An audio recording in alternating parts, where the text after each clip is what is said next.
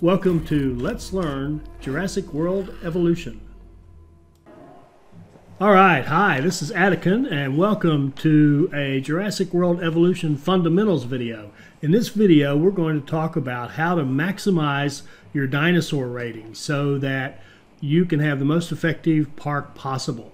And why would you first of all want high dinosaur rating? Very simple. First of all, the money that you make, the income that you have coming in from ticket sales, that's your main source of income in this game by a mile.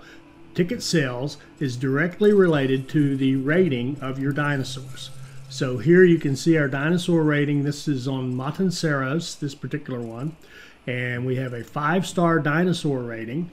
And I do want to say also, this particular thing we're going to look at, and I'm going to use this for the these fundamentals, is a park that I just finished where I did Montanceros without ever leaving. I did not go to Muerta and start it up, start the additional research, get additional dinosaurs or anything else. Just stayed on this park and kept building it to see if we could get a 5-star overall, and of course we do. We have a 5-star island here on Montanceros without ever leaving Montanceros. So this is what you can get from working through Montanceros, and I'll walk through in different videos how to get through these different pieces of it. But this particular one, I want to focus on some techniques for maximizing your dinosaur ratings.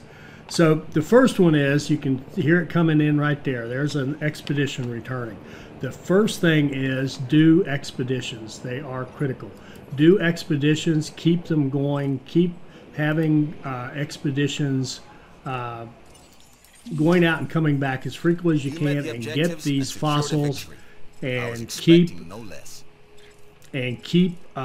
doing extractions in your fossil center to increase the genome rating of your dinosaur. Now this one you can see we have Ceratosaur at this point. We've already got our Ceratosaur all the way up as high as he can go, so we can sell off these fossils.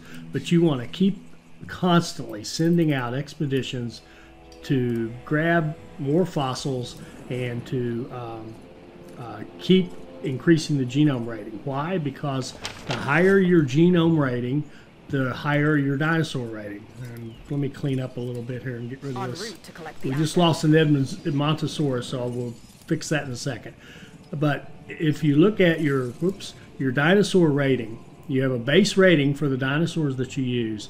Then authenticity, that means how high is your genome rating for those dinosaurs, gives you points. Then then I'm going to get into the modifications, and then there's other pieces here as well. But the main thing is what's the base rating of the dinosaurs I've made, how authentic are they, how high is my genome rating, and have I modified them. So the first thing to do is get that genome rating as high as you can. The second thing is to get those modifications. So when we create a new dinosaur, and let's just replace our Edmontosaurus that just died. So you can see here we've got this guy at 86%, which is pretty good. We could stand to do more with him. But we want to go in and set up modifications, as many as we possibly can. We would love to have a cosmetic modification for the Edmontosaurus. There isn't one available. But we want to make sure that we have as many of these categories picked. So you can see I've got cardio strength here. I've got robust digestion here on this particular one. And just to show you what happens here, if we take that off, he's a 20. If we move him over here and take off the cardio strength, he's still a 20. We're not really changing him. But if we wanted to make him the highest possible rating, let's see if there's anything that could help us here. There he goes up to, well, okay, what happened there? Okay, we can move him up to a 21 with robust digestion, 22 with intuitive learning, 22 with intensive repair, 22 with immune response. So any one of those 22s would be great. Let's do intuitive learning. Then we can go over here to lifespan. He's at 22. Let's see if we can take him up. Okay, we can move him up with immune response. We can move up to 23. So now we've moved this dinosaur from a 20 to a 23. And that's a tiny move because he's not the highest rated dinosaur in the world, but on the higher ones you see even more dramatic changes. So we're going to incubate that guy as a 23. So I know I'm telling you things that should be obvious, but one, do your expeditions, get your genome rating up. 2, modify every dinosaur you put out, modify them as much as you can within the constraints of what you can afford.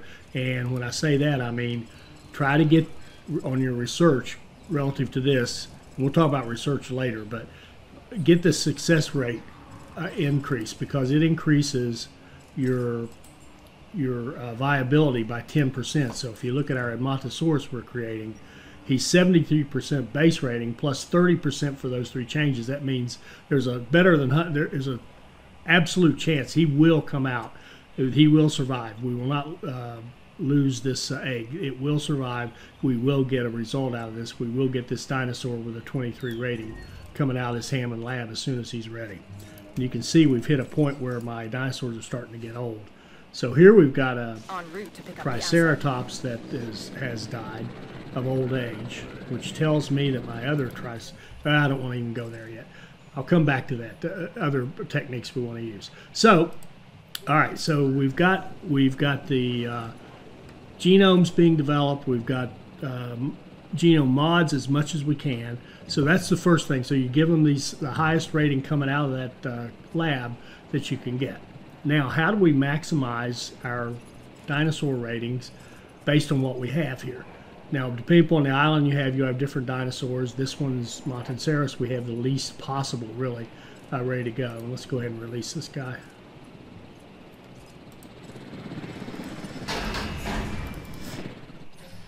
Okay, we've got him going out into the world, and you'll notice the little gate system. I've got 2 paddocks. There's a 3rd paddock down here. Pretend that one's not here for now for our discussion. We'll come back to that one later on. But we've got 2 gates, one going over here to the ceratosaurs, one over here going to the herbivores. This gate is open, this gate's closed, so these can go to the right one, obviously. Uncovered at a site in Canada. I'll let you guess where. The T-Rex. Okay, there he goes out into the field. And who's to argue? All right, next thing to maximize our ratings is maximize the use of your paddocks. So let's take, for example, this paddock right over here, which is set up with our ceratosaurs in it. You'll notice there's 3 ceratosaurs in there. That's not an accident. The reason being that if I'm going to dedicate this much space in my park to have these ceratosaurs, to have these large carnivores, then I want to maximize my value. Now, right now, I only have, in Montanceros, I only have 1 carnivore available to me, the ceratosaur. But the ceratosaur can take, in a social group, meaning how many of his own species, up to 3. So, why not put 3 in there? They're highly rated. They're the highest rated dinosaur we have available to us in this whole group.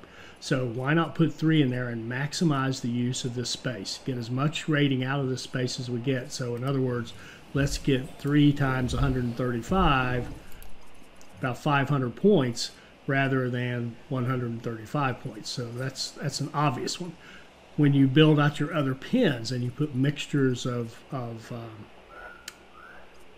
dinosaurs in them, plan them out so that you can put the maximum amount that you can get in there to maximize the rating. Now, if you go back and look, I'll refer you to the video I did called 5-Star Sorna, and I had a plan for that one. That's, at Sorna, you're way down the road. You've got a lot of dinosaurs available, and I had a full plan so that I could build a 4x4 area and have 21 different species with 36 dinosaurs in it, and max out all that land so that we got a 5-star on Sorna with just that one set of 4 paddocks. Now here we've got a lower standard. We're on Montanceros where I only need 1,000 to be a 5-star. Notice we've dropped off now because we got rid of our Triceratops. So we've actually, we're not quite a 5-star island right now because we had one die.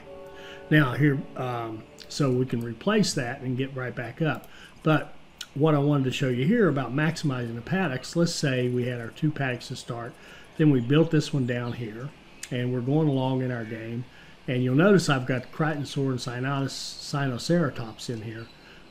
In fact, let's just talk quickly about that. Another way to maximize what you can get on an island, particularly Montanceros, the first one, is to get all your dinosaurs. So you want to think about, how can I earn dinosaurs? And one of the ways you do that, oops, sorry, I keep hitting the wrong button, is through your contracts and through your reputation. So with your reputation with each of these people, science, entertainment, and security, you can get certain things that they'll give you if you raise your reputation high enough. Now in this case, I've earned them all, but you'll notice a couple of key ones here as far as what we're talking about for our dinosaur ratings. Crichtonsaurus, which we get from science, which gives us the option to research that fossil, and Sinoceratops, which gives us the option to research that fossil, and now we can go out and dig those up and have more dinosaurs that we can put in our park. So actually in this particular run through, the way I built this up to start and got it to 5 stars without ever leaving was by doing that. I just made sure I kept doing contracts to the point where I had every dinosaur that I could possibly get on the island, and then I built paddocks to match them and then put them all out there, and sure enough was able to get a 5-star rating without doing anything, really much of anything else. So let's just, now our Triceratops, I think we've got him about as high as he can get. Close to it. We've got tooth hardness, we've got skin toughness. We've got a couple of mods on him, not necessarily the absolute highest ones we could get. Let's see. We got a 50, still 50. Yep, we've got him maxed out. We've got her maxed out. So let's just go ahead and create another Triceratops. Now we got another one dying. This is what happens when you hit at the end. Picking up asset. We might as well grab another Edmontosaurus while we're talking here. Okay. 3 words. Contract you yes. So, to maximize your pins, More buildings in the can case only like mean this, more opportunities. Go for it. in a case like this, like your ceratosaurs, put as many as they'll handle in there together. In a case like this, you want to have a nice mixture of, in this, like this herbivore pen, you want a mixture of species so you don't end up with a variety penalty, because that's the other piece of this. So you can get penalized for variety if you don't have enough different species. If you just keep pumping out ceratosaurs, for example, you could build a park of, 30 ceratosaurs, but you get a big penalty for variety because that's all you'd have is that one type of dinosaur. And in welfare comes, in our case, we've got dead ones that need to be moved out once that one's gone. Our welfare penalty will go away. Resupply request acknowledged. No problem. Confirmed. Okay, let me keep the park running here while I talk. So maximize your paddocks. Plan out your paddocks. Figure out a combination of dinosaurs that works, and maximize them. That's another technique for maximizing your ratings. Now, earn all your dinosaurs. We talked about that. Here's the ones where it gets a little bit. It depends on what your attitude is about things. So I'm actually going to reload and start over because we're going to get some good examples here. Okay, the first one I want to talk about here is, I call it dying with dignity. When you have a dinosaur which kills another dinosaur in combat, or actually just devours another dinosaur, period, it can pick up to about half of the rating of the other dinosaur it'll gain in value. So what we're going to do here, we know that our Triceratops are getting old. So we can watch our Triceratops. Here's one's 89 that was expected to last to 60. So we can either watch them closely and watch their ages, and then as they age, we can Adding to the list. tranquilize our Triceratops. And we've got another one out here, I'm fairly certain. No problem. There we go. Tranquilize our Triceratops, and we'll basically allow them to die with dignity. They're old. They're going to die of old age, which gives us no value whatsoever. But if we catch them before they're too old, while that's going on, we know we're going to lose 2 Triceratops, so we could go in and then incubate their 2 replacements. So we've got 2 more on the way out.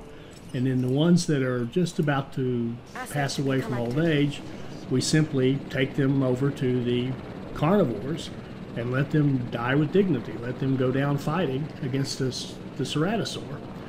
And then what will happen, the dinosaur will die, which it would do anyway, and our Ceratosaur will pick up points. So like in the case of this one, we've got this Triceratops, got tranquilized, he's rated 0. Secured a victory. I was expecting no less. Let's see what they're worth. They're worth 50, okay. So we've got a couple of 50, so we're going, whichever Ceratosaur ends up fighting. Oh, look at this. This one died. It died. Oh, I see why it's 0. It died of old age before we could move it. Let's see if we can get this one over there. Heading to pick up the asset. How old is this one? Now, this one's actually young. Here's what I would do, by the way. If you're going to use this tactic, I would incubate in pairs. I would build 2 at a time. And then, that way you don't have to watch it so closely. When one of them dies, you know the other one is about to, then you could tranquilize it and move it. So we could say, imagine we saw this one die. These 2 had been built in pairs. So we would tranquilize the one that survived and move it over and let it go down with dignity because it's old and it's about to die anyway. So that's the dying with dignity approach. And then, of course, you replace them with another pair. Asset being transported. To put back in the appropriate pen so that they can go on with their lives. So that's dying with dignity. And once this finishes, we'll see how that works, and then I'll show you a couple of more techniques.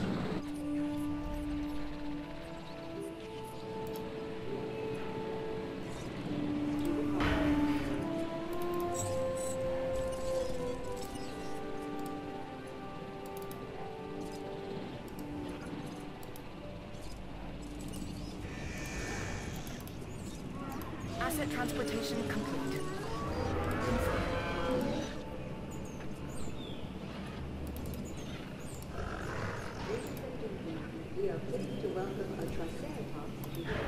Sorry. Okay.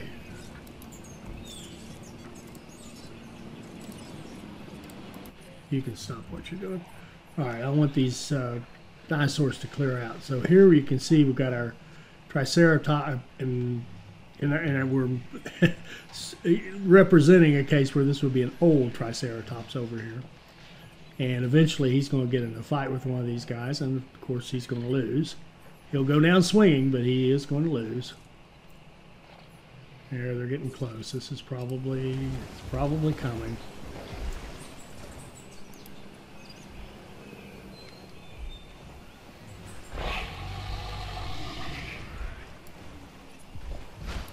And some of you probably love these fights. I don't get off on them at all. But there, look at that. T-Top got a nice shot. Oh, look at that.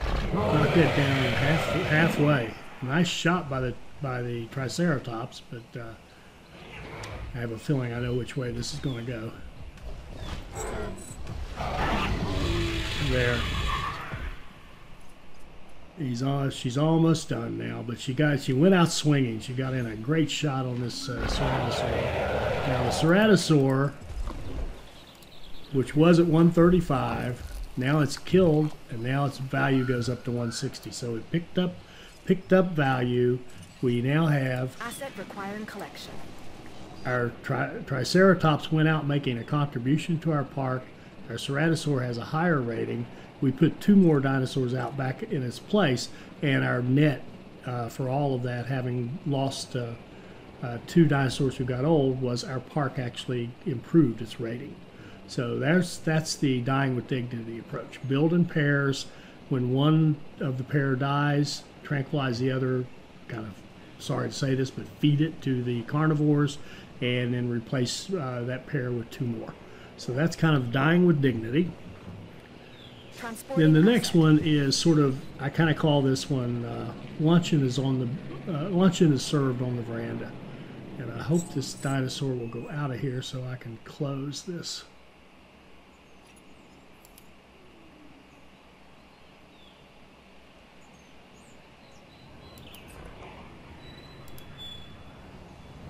Come on. Man, you really know how to put on a show. That's what I call star power.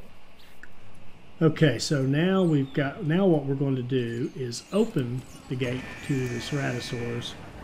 And this is a technique you can just keep if you if you don't mind this kind of slaughter of the lambs. And by the way, I don't play like this typically. I typically don't do these techniques, but they're here, so we might as well talk about them. So what I'm going to do here is just keep making these inexpensive little Struthiomimuses. You notice he's rated an 11, so every time that one of them is killed by a carnivore, that carnivore's rating is going to go up about 5 points. And it's a pretty cheap investment. You can just keep serving. And these Struthies are great because they incubate quickly. I really struggle with this because I really do have a struggle with this kind of lambs to the slaughter kind of thing. But then I realized I had no trouble making these little live bait feeders, so all these little goats are out here getting swallowed up whole by dinosaurs constantly, and I had no problem with that. Furthermore, even if you don't like the goats, if you put one of these guys out, well, thank you, Isaac. If you put these out, that meat had to come from somewhere. Some animal died to do that.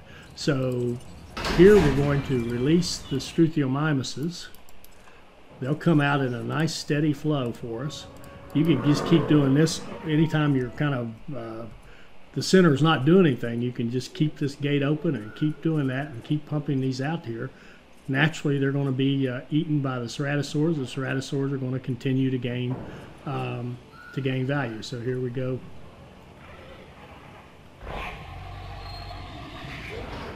This one doesn't even look like it's going to make it into the pen. Maybe. It takes them a while to decide. They have to get hungry and decide they want to hunt. But once they do, bye-bye Struthiomimus.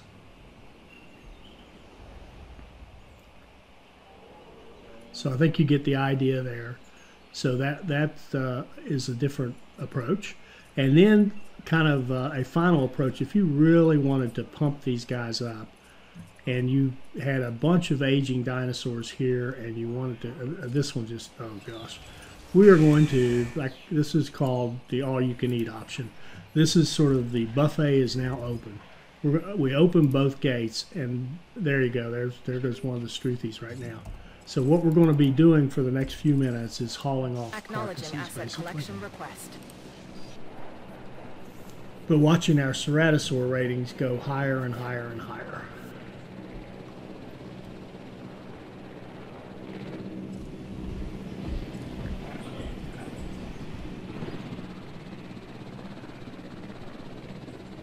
And you know, this guy has gotten, this gal right here has decided, hey, wait a minute. The buffet's open. I'm headed over.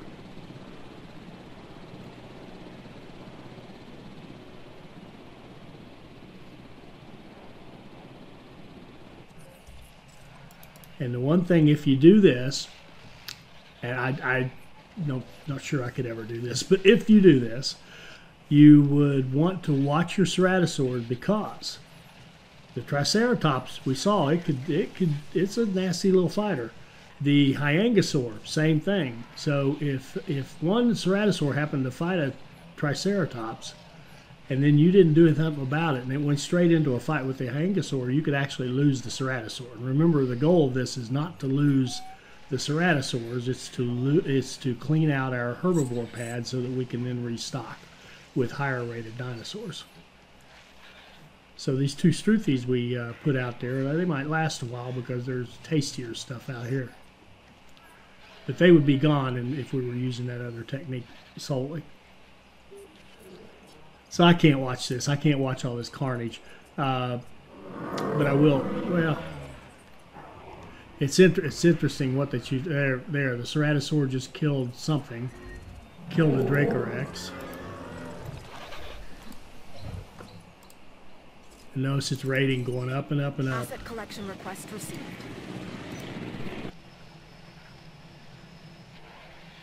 And this, by the way, could happen on one of the islands with bad weather. If you happen to have shared fence and that fence got broken down, you could have an unintentional session of this. Just monitor it and, you know, do the best you can. And if you don't like it, start tranquilizing your carnivores as quickly as you can, and then moving them. And you can see our combat infamy is going up. That's adding. So we're basically losing. In this approach, you lose half the value of this herbivore paddock because the other half becomes increases to this paddock, and then when it's all done, you replace this paddock with dinosaurs that are very, very likely to be higher rated, and therefore you're actually everything improves about the park as far as your rating. Now here we go. That Hyangosaur is a toughie. He's got that beautiful little tail whip move, but it's just not quite enough to take out one of these big predators.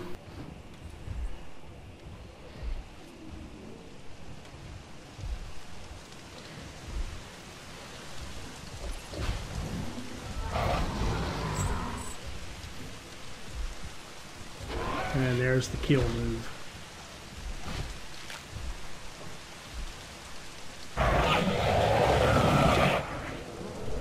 And now this Ceratosaur is 216. Now he's at 235. So you can see he's rapidly climbing. Now here's one. This guy got in a fight maybe too soon. This gal. Let's see if she survives. No. Watch this. Watch this. This is a good kill. Watch the T-tops here. Look at this. Look at that. Ouch. Ouch. That Ceratosaur just lost it, but let's see what their Triceratops are. We now have a 167 Triceratops out there in the park. At this point, well, on people in that Triceratops age, we could say it's only 8 years old. That would be a good one to keep. Or, of course, if we let this continue, we still have 2 more Ceratosaurs out here that can finish that off. So, that one is the bloodbath method. I wouldn't use it, but it's there. You might as well know it's there and realize that you're just, these Ceratosaurs are gaining points like crazy. But on the other hand, we let one of them die, and after it died, that Triceratops finished him off, and after it died, we lost all those points we gained. Okay, so we talked about earning all your dinos. We talked about opening up kind of the luncheon where we're just continually serving little Struthies out there and sacrificing them to raise up the values. We talked about dying with dignity, where we build them in pairs, and then when one dies, we ship off the one who's about to die over to the carnivores, and then there is, of course, just open the gates. If we open the gates in both directions, the Ceratosaurs will go in and start having kind of all you can eat, kind of a buffet. And that one's, I can't do that. I can't even show it to you. But you could do that, and carefully watch your Ceratosaurs so you don't lose them. And then when you're all done, you would have Ceratosaurs with very high ratings taking up a small amount of space, and then you could replenish all your stock over here, and your total ratings would go way up. And that kind of a technique might be applicable if you had a very, very small island where it's hard to get your ratings up, hint, hint. Down the road, you might think about doing something like that. But basically, to get your dinosaur ratings up, you want to keep expeditions going. You want to oh, and I forgot to mention, you also want to research all of your genetic stuff, so that you might want to make sure that you have as many cosmetic opportunities as you can get, as many of the traits as you can get, so that you can then improve the genome rating of your dinosaurs. You met the objectives and secured a victory. I was expecting no less. So lots of constant expeditions, constant extractions in the fossil center. Modify your dinosaurs as much as you can before you send them out. Maximize your paddocks if you've got one in here and it'll take 3, put 3 in there. If you want to go that route, you can start feeding struthies or something to your dinosaurs to let them to your carnivores to let them gain value. Or if you want to go that route, you can do the dying with dignity, where you kind of build in pairs, and the second one dies, and that's a trigger to tell you to send the second one off for its death with dignity, as it can go down fighting. And main thing, earn all your dinosaurs and research them all thoroughly and develop them thoroughly. So hopefully that'll help you improve your dinosaur ratings. I hope you enjoyed this. I hope it adds to your enjoyment of the game, and I hope you'll join us for our next Jurassic World Evolution video. Thank you.